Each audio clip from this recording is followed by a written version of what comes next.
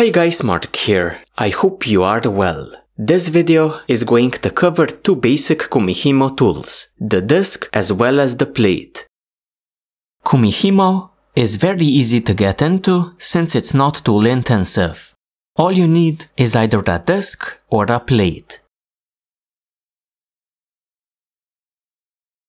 The disc is used to create round braids in all sorts of patterns. So here I have a spiral pattern, a heart pattern, a dog tooth pattern, and you have a ton of others to try out.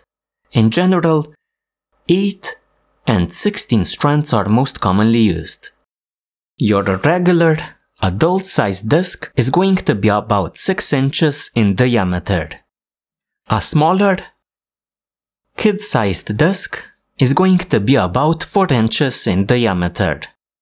The basic components of your disc are the hole through which your finished braid is going to pass. So the finished braid passes top down through your hole. The numbers here on the sides allow you to set up, then execute your pattern. So you're going to get a set of written instructions for the setup, then you can simply do your moves.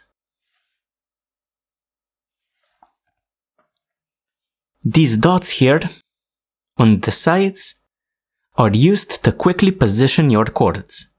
So if we do a basic setup for a Kumihimo braid, you take a cord and you set it up diagonally, so on the left here and on the bottom here on the right.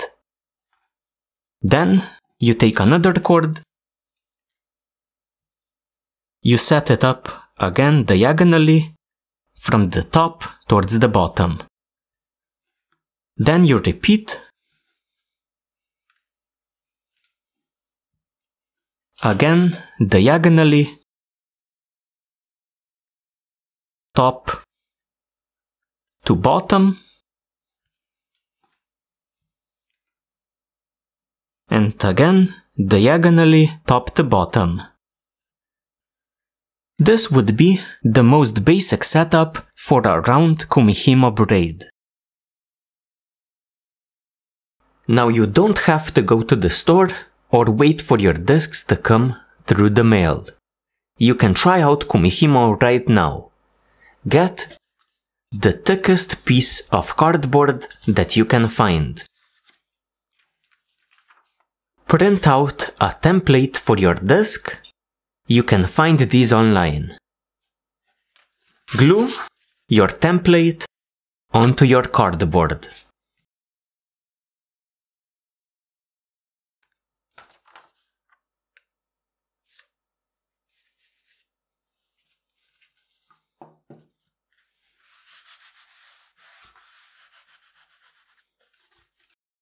Cutting stuff out of cardboard is not really easy without specialist tools. Still, we can do a pretty good job simply stabbing into our pattern like this. So this is going to be our first pass.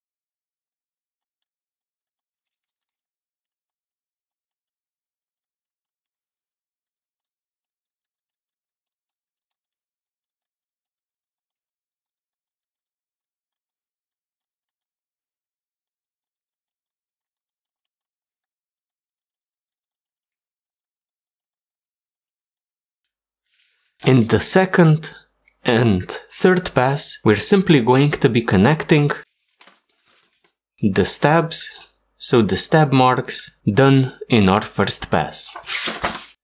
So simply follow the channel .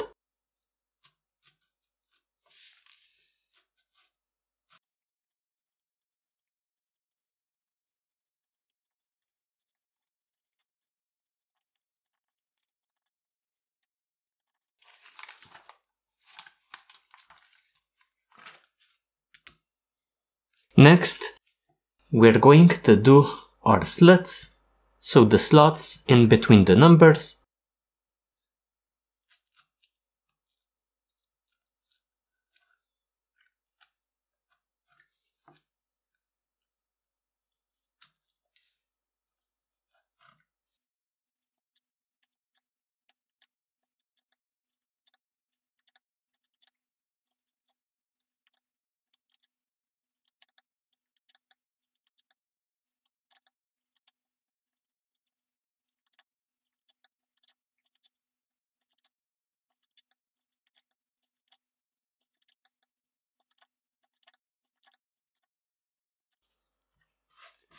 Finally, the hole at the center.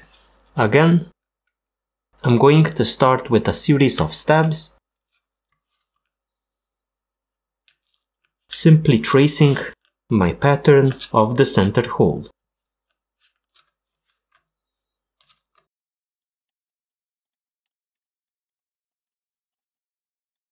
So after my first pass, I'm going to start connecting the stab marks, cutting out a circle. Now it's not going to be a very nice looking circle, but basically we just need a hole. So our disc.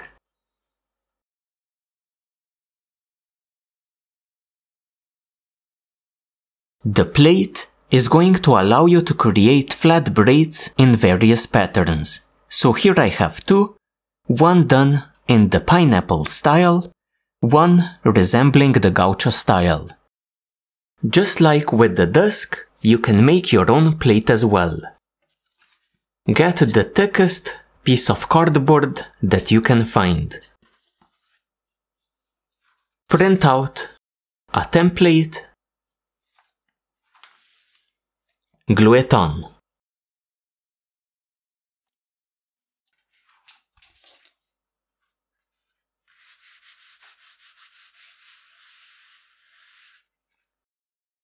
Cutting out a plate is actually easier than doing the circle, since here we have mostly straight lines.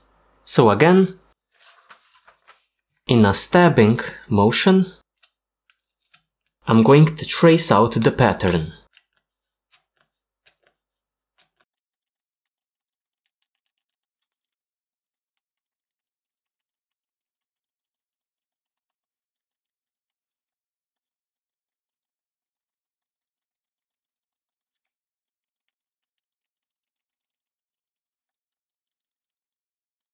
Then, in a couple of passes, I'm going to be connecting the stab marks.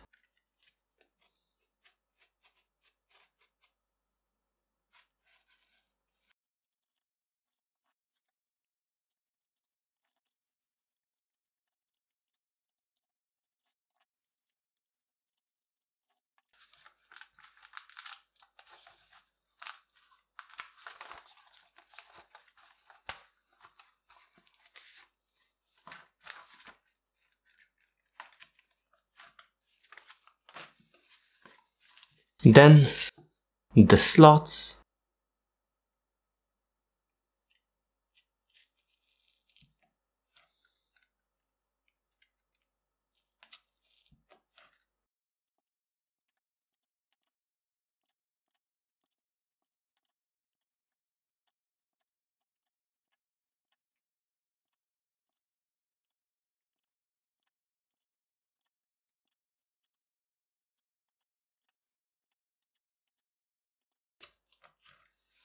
Finally, the center hole again.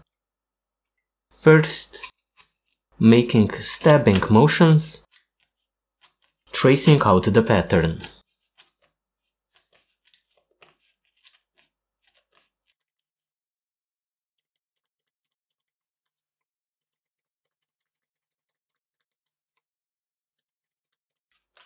Finally, doing a couple of passes to connect the stab marks.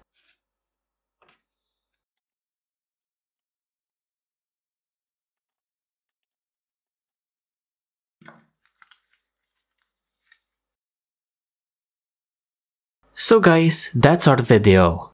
We took a look at discs, plates, and how to make one of each. Thank you for joining me, and do join me in my future tutorials on Kumihimo as well.